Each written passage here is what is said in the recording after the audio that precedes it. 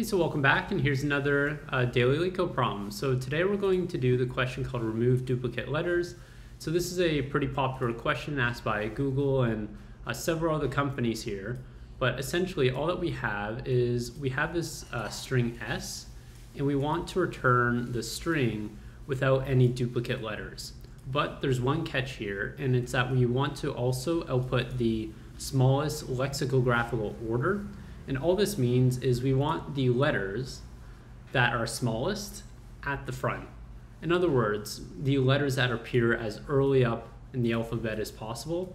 And so in this case, we're saying, okay, the letter A is less than the letter B. And so we want the letter A to come before the letter B in our output here.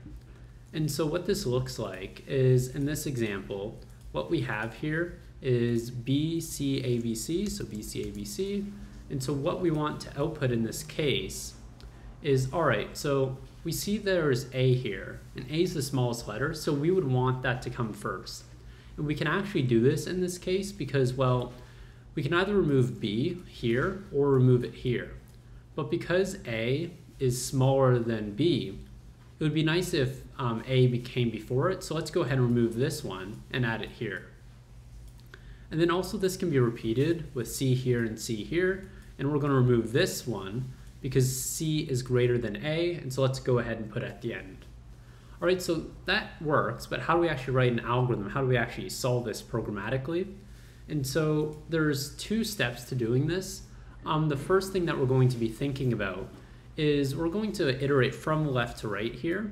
And as we're moving along, we're going to use a stack, okay? So this is using the stack pattern or the stack data structure that you see a lot on LeetCode. And the thinking behind this is a lot of the problems that have something like, okay, what's the next greatest element or the next smallest element?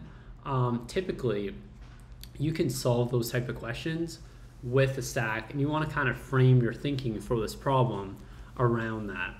And so what we're going to be doing is we're going to say, okay, say if what's currently on the stack is B and C, and that's kind of if you're at this point here. All right, so we're just adding things to the stack as we go along. So we're at A, and what we're going to do is say, okay, if the letter at the top of the stack is greater than the current letter, then if this letter is greater than the current letter and this letter appears later on, let's go ahead and remove it from our stack. So we see here that C does appear later on, and it's at the top of our stack and it's greater than our current letter, so let's go ahead and remove it. And so we remove it, and then we can kind of repeat that logic for B. So B is also bigger than A, and it appears later on, and so we're also going to remove it from our stack and then add A. And so with that, we add A, and then we're at B, and well, B is smaller than A, or bigger than A, so we can add it.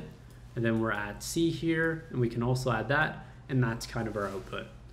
The other part of this question that allows us to do this is we just want to have a hash map here that allows us to quickly look up what is the last occurrence of this letter in our string. And so in this case, we'll have that hash map like this, so we'll have A, B, and C. And then their last occurrences are 2, 3, and 4. So in other words, this is the last occurrence of a particular letter here. All right, and so let's go ahead and implement this. So this will run O of n time and space complexity, but it's a pretty efficient algorithm. So what we're going to be doing is we're going to be returning that stack but as a string. So we're going to output something like this,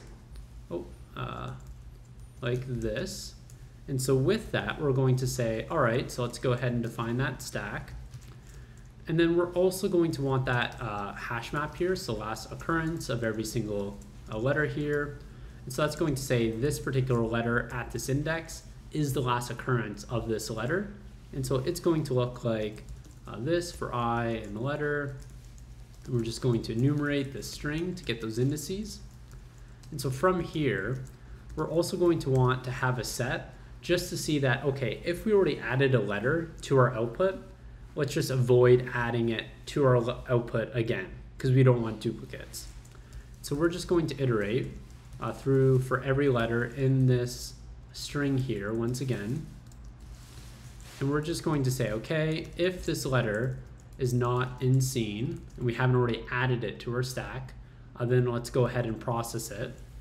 And so to do the logic with popping off from our stack, what we're going to say is, okay, if we have something on our stack and what is at the top of our stack is greater than the current letter, then if it appears later on in our string, we want to, let's see here, we want to pop it from our stack. So let's go ahead and say, okay, and what's at the top of our stack appears later on. So the last occurrence of this string comes later than our current index.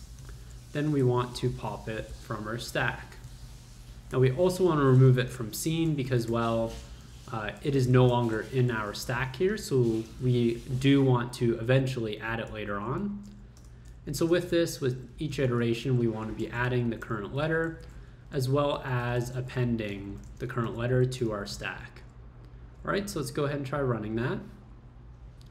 All right, let's pull this up, accepted, and let's go ahead and try submitting it. And success, so that runs in O of n time and space complexity. It's a great stack question from Google, and I highly recommend kind of repeating this, really ingraining in your head how to recognize these type of stack problems. And I think this last occurrence hash map just really helps simplify things and just a clean way of solving the problem. All right, so yeah, hope this helped a little bit, and good luck with the rest of your algorithms. Thanks for watching.